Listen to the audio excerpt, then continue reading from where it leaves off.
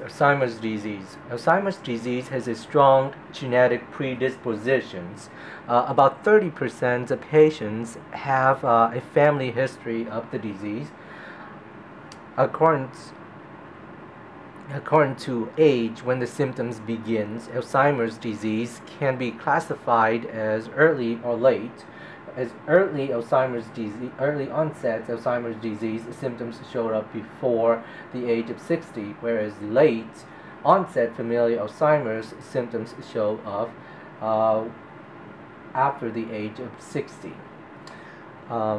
So there are 3 mutations sites have been associated with early onset familial Alzheimer's disease.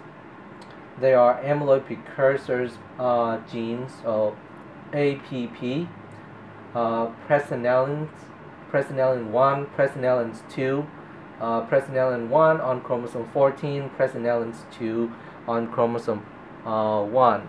Both amyloid precursor genes and presenilin gene mutations are thought to promote the productions of beta amyloid. So increase into productions of beta amyloid leads to the early onset of Alzheimer's. Whereas on the other hand, late onset familial Alzheimer's disease is associated with the Epsilon 4 allele of the Apolipoprotein E.